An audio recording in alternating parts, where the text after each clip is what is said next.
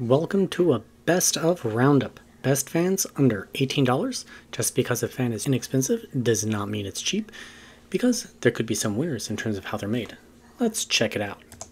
There may be fans in this video that dedicated videos have not been produced for yet. Don't worry, they are coming out, but this will give you a good idea of the best of fans. We have the case simulation test. This is what size computer case do you plan on buying? Are you going to get a small form factor case, in which case you're going to want to focus on the 6-inch mark. This is also a short throw distance, like you're putting the fans at the bottom of your computer case and you're blowing the air up towards your GPU, something along those lines. Or a case that is equivalent to basically having 120mm class fan in terms of length. All this testing is assuming that your computer case is going to have a front to back airflow type design with an air cooler. Even if you're using a AIO or anything like that, or a custom loop, good airflow is still important throughout your case, so just kind of keep that in mind. The 9-inch mark. The 9-inch mark is like having 220mm class fans in terms of the length of the computer case. Think a computer case that would hold a standard MATX or ATX motherboard and GPU that is the same length as the motherboard, but not really anything additional to that. So it gives you some idea of what kind of computer case you're taking a look at. If you're looking at mid-towers, you're going to be looking around the 11-inch mark, holds 320mm or a 360 AIO, something along those lines. You'd be focusing on that data mark. And the 14.5, and this is where you have the truly large towers, like the Fractal Design Torrent, being able to hold 340mm class fans. So I know there's a bunch of fans on here, so I'm going to try to point out the key ones that I really think are kind of the most important, but all these would be considered the top 1, 2, 3, 4, 5, 6, 7, 8, 9, 10, 11, 12, 13 fans that I've tested. So right here at the top, so the best of the 6, the 9, the 11-inch mark, is the TLS12W in my noise normalize testing. But notice as we hit the 14.5-inch mark, it's more the middle of the road when compared to the best of the best. While right here at this square red line, this is the P14 Max noise normalized. It's the best at the 14.5-inch mark, but it's actually pretty well towards the top at the 11, but pretty middle, bottom middle actually, at the 6 and the 9. So you really do need to focus on what kind of computer case you actually really want to focus in on to know which fan is going to be most optimal for it. And again, this is for noise normalized results. Let's go ahead and jump to the 100% pedoing fan signal. Here things change up. RPM does matter. Higher RPM is going to allow the fan to brute force its way to win, but the data points are important. So the tippy top best is the TLB12 Extreme, and it's across all data points. Not far behind it is the P12 Max with the dual ball bearing. Then there's a pretty significant gap between it and the next best, and more or less tied is the Tough Fan 14 and the P14 Max. Towards the bottom end of this one, we have things like the P12 and what's this purple one? The TLS12. So it's not that they're bad fans, it's just that they don't spin as high in RPM. But of course the advantage of that is that they're going to be overall quieter. Now, noise versus airspeed, this was taken at the 9-inch mark because fans that tend to drop off in airspeed tend to drop off around the 9-inch mark, and I needed high enough airspeeds to get accurate data, so that's why it's taken. So it's pretty obvious that in its RPM range, the TLS12 is king of the pack, while the TLB12 Extreme sits pretty well, but it takes a while for it to get going and then finally surpasses it once RPMs and noise start really increasing. And mind, again, these are all the top picks in this price range. But the bottommost one here is the AF125, sitting right there. Same data, just taking a look at it in Zone, because Zone helps accentuate and really drag out higher noise levels, where when things are relatively quiet, it kind of smushes them all together, while decibels tends to stretch everything. The lower noise levels stretch out more, while the higher noise levels tend to be more compacted. I have a whole piece about decibels versus SON if you're really interested, but it just helps drive home the relative noise difference between these fans, how the really noisy ones are really actually significantly noisier than, well, where the TLS-12 RPM ends. Now we're taking a look at performance through my CPU air cooler. It's the Noctua U12A. This is again in meters per second.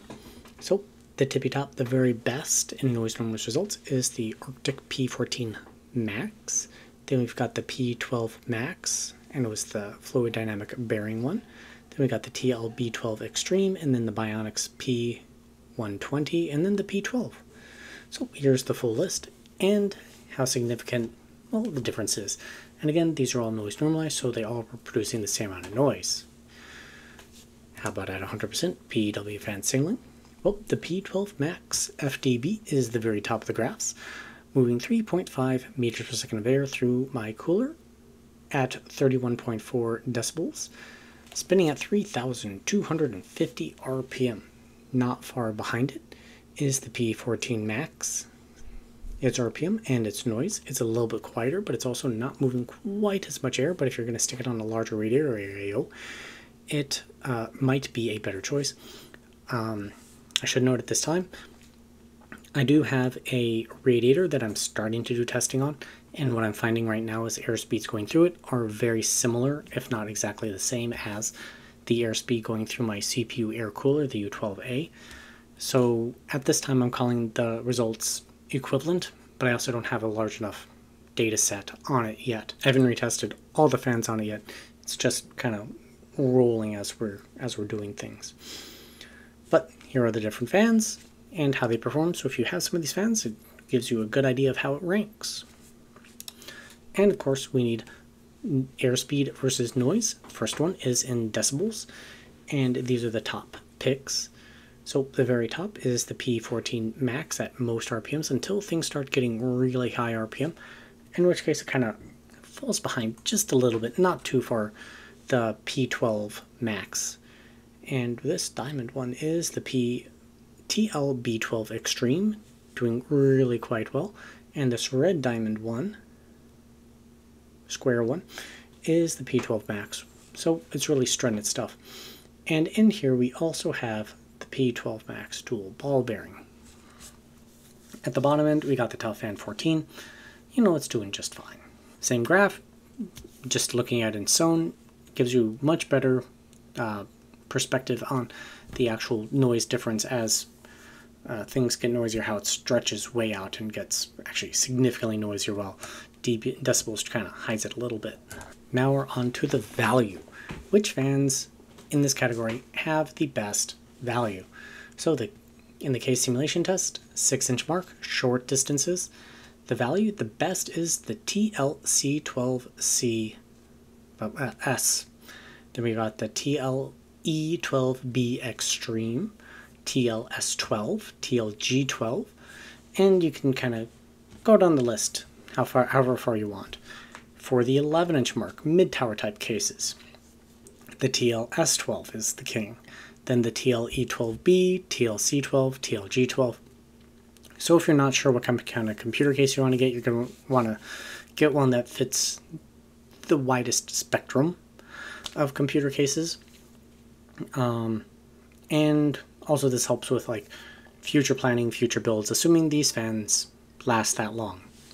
That is something I cannot do in my current revision of testing, is longevity.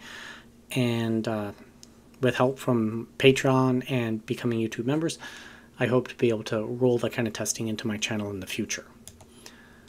Now taking a look at value proposition through my CPU air cooler. First up is noise normalized here on the left side, TLC12, then the TLE12B, TLS12. I think we're seeing a bunch of repeat fans on here, TLG12.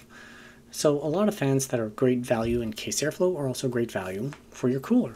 At 100% PWM fan signaling, we got the TLC12 again, TLE12B, TLB12 Max, P14 Max. You get the idea. So they hold up really quite well. And that brings me to the end of my video. I like to show off the raw data. So ranking in descending order. In the next one, cooler, noise normalized, it's ascending, so from bottom to top. At 100%, it's from bottom to top. For the case airflows, it's from top to bottom, so 1 to 28. And these are the best of the best, how they ranked, and the airspeed values. If you like the content that I'm creating, I really hope you would crush a like and hit that subscribe button. I'd also really appreciate it if you would consider joining me as a Patreon or a YouTube member. This is a free channel, meaning everything that you're seeing tested is out of my time, my own expense. I've got no sponsors or anything like that. So having that sort of, it's not really revenue, it's like compensation, I guess, I don't know, really does go a long way in helping make this channel more sustainable, which is kind of my end goal, is really to get this channel sustainable. Other than that, if you got suggestions for fans you would like me to take a look at next time I'm in my buying cycle, please leave that in the comment section down below. I'll look at purchasing it for testing. Other than that, I hope you have a great day, and I hope to see you next time here on Computer Tech and More.